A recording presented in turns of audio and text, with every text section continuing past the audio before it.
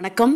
நம்ம இப்போ இந்த வீடியோவில் என்ன பார்க்க போகிறோம் அப்படின்னா கேபிட்டல் கெயின் சாப்டரில் ready book problem number 43, 44, 45 and 46 தான் இப்போ நம்ம இந்த வீடியோவில் பார்க்க போகிறோம். ப்ராப்ளம் பார்க்கலாம். From the following information, compute the capital gain for the assessment year 23-24. Okay, ரெண்டு ஹவுஸ் இருக்கு. House of date of purchase பார்த்தீங்கன்னா ஹவுஸ் 1 வந்து May 1977, ஹவுஸ் 2 பார்த்தீங்கன்னா December 1980 பர்ச்சேஸ் பண்ணியிருக்காங்க. Cost of acquisition 1,90,000, 2,50,000. Cost of additional construction in 1980 10,000, 25,000. Fair market value 1st April 2001 1,75,000, 3,50,000. Cost of additional construction in 2006-7 48,800, 73,200. Sale proceeds of property in 2022-23 8,80,000. Advance forfeited and retained during 2017-18 10,000, 20,000. CII கொடுத்திருக்காங்க. Okay, இப்போ பார்த்தீங்கன்னா இந்த ப்ராப்ளமில் ரெண்டு house ப்ராப்பர்ட்டியுமே எப்போ நமக்கு purchase பண்ணியிருக்காங்க அப்படின்னா 1/4/2001 முன்னாடி தான் பர்ச்சேஸ் பண்ணியிருக்காங்க. அப்போ இந்த கேஸில் நம்ம என்ன பார்க்கணும் அப்படின்னா cost of acquisition R fair market value whichever is higher பார்க்கணும். இப்போ ஹவுஸ் 1க்கு பாருங்கள் 1,90,000, இது ஃபேர் மார்க்கெட் வேல்யூ 1,75,000. அப்போ இது ரெண்டுத்தில் எது ஹையர்னா 1,90,000 தான் எடுக்கணும்.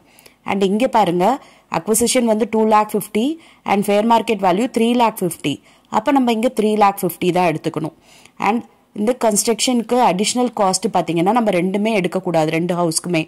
ரீசன் என்ன அப்படின்னு பார்த்தீங்கன்னா நமக்கு வந்து 2001க்கு முன்னாடி இருக்க அடிஷ்னல் காஸ்ட் ஆஃப் இம்ப்ரூவ்மெண்ட்டை நம்ம கன்சிடர் பண்ணக்கூடாது, இக்னோர் பண்ணணும். ஓகே, அதுக்கப்புறம் காஸ்ட் ஆஃப் அடிஷ்னல் கன்ஸ்ட்ரக்ஷன் பாருங்கள் 2001க்கு அப்புறமா பண்ணதை வந்து நம்ம கன்சிடர் பண்ணிக்கலாம். Sale proceeds of property okay 8 lakhக்கு ஒன்றுத்தையும் 80 லட்சத்துக்கு ஒன்றுத்தையும் விற்றுருக்காங்க. அட்வான்ஸ் ஃபார்ஃபீச்சர் இருக்கு.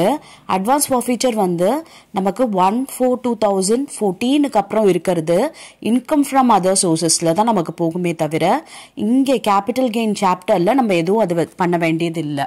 ஓகேவா? அப்போ நமக்கு இந்த அட்வான்ஸ் ஃபார்ஃபீட்டரும் பார்த்தீங்கன்னா நமக்கு எஃபெக்டில் எதுவுமே பண்ணாது. Okay, S. இப்போ போடலாமா அந்த ப்ராப்ளம்? எஸ். சேல் ப்ரொசீட் பாருங்கள். ஃபஸ்ட்டு ஹவுஸ் 1 போடலாம் 8 lakh. ஓகேவா? அதுக்கு வந்து நம்ம காஸ்ட் ஆஃப் அக்விசிஷனுக்கு இண்டெக்ஸ் பண்ணலாம். அக்விசிஷன் 1,90,000 தான் எடுக்க போகிறோம், ஏன்னா இது 1,75,000 கம்மியாக இருக்குது. ஸோ 1,90,000 into 331 divided by 100 போட்டோன்னா 6,28,900 கிடைக்குது.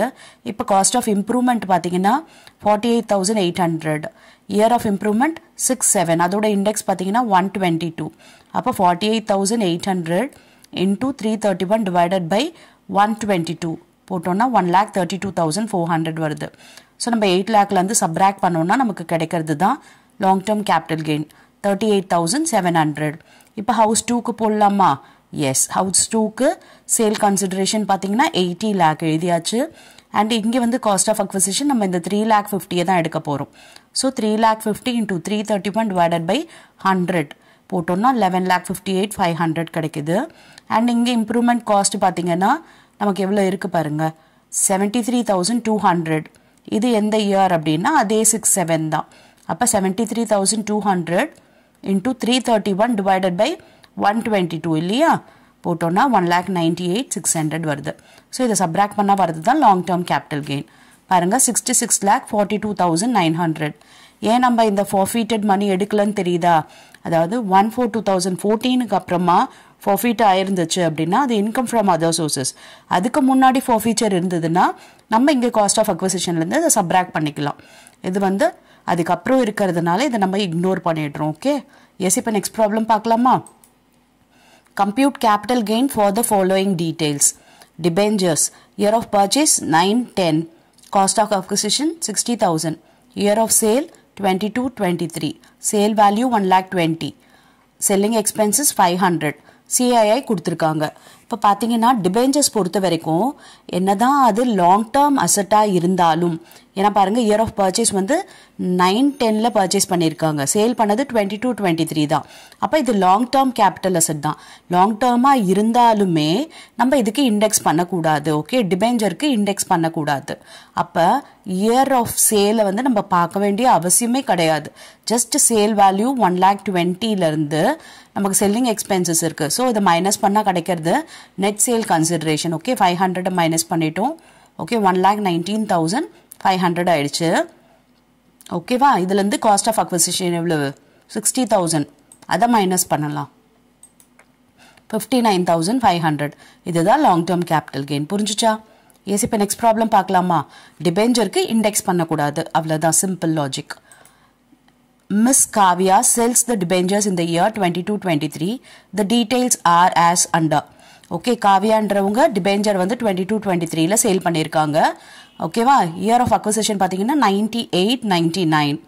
இது லாங்கர் பீரியட் ஆஃப் டேர்ம் அவங்க வச்சிருந்தாலுமே கேபிட்டல் அசெட்டாக இருந்தாலுமே நம்ம இதுக்கு இண்டெக்ஸ் பண்ணக்கூடாது. இங்கே சிஐஐ கொடுத்துருக்காங்க அப்படின்றதுனால இண்டெக்ஸ் பண்ணணும்னு நினைக்க வேண்டாம். டிபெஞ்சர் பொறுத்த வரைக்கும் லாங் டேர்மாக இருந்தாலும் சரி ஷார்ட் டேர்மாக இருந்தாலும் சரி அதுக்கு இண்டெக்ஸ் கிடையாது. அப்போ சேல் கன்சிடரேஷன் எவ்வளவு? 9 lakh. காஸ்ட் ஆஃப் அக்விசிஷன் எவ்வளவு? 4,50,000. அப்போ 9 lakhலேருந்து 4,50,000 மைனஸ் பண்ணால் கிடைக்கிறது தான் நமக்கு லாங் டேர்ம் கேபிட்டல் கெயின். பாருங்க, சேல் கன்சிடரேஷன் 9 lakh, அதில் வந்து காஸ்ட் ஆஃப் அக்விசிஷன் 4,50,000. அப்படியே சப்ராக்ட் பண்ணோம்னா பேலன்ஸ் எவ்வளவு அப்படின்னு பார்த்தீங்கன்னா 4,50,000. அதுதான் லாங் டேர்ம் கேபிட்டல் கெயின். ஓகேவா, புரிஞ்சுச்சா? Okay, S. இப்போ நெக்ஸ்ட் ப்ராப்ளம் பார்க்கலாமா? Mr. X sells the debentures in the year 22-23. The details are as under. Sale consideration 6 lakh. Year of acquisition 2004-2005. Okay, cost of acquisition 3 lakh. இதுவுமே பாருங்க long term capital asset தான். ஏன்னா வாங்கினது 2004லையும் 5லையும் தான் வாங்கியிருக்காங்க. And இதை sale பண்ணது 22-23ல தான் சேல் பண்ணியிருக்காங்க. ஆனால் இதை வந்து நம்ம இண்டெக்ஸ் பண்ணக்கூடாது. ரீசன் என்ன? இது டிபெஞ்சர்ஸ். ஓகே, டிபெஞ்சர்ஸாக இருந்துச்சுன்னா நம்ம இண்டெக்ஸ் பண்ணாமையே நம்ம வந்து லாங் டேர்ம் கேபிட்டல் கெயினை அசர்டைன் பண்ண முடியும். ஓகே, நிறைய பேர் என்ன ஆயிடுவாங்க, இதை பார்த்து கன்ஃபியூஸ் ஆயிடுவாங்க.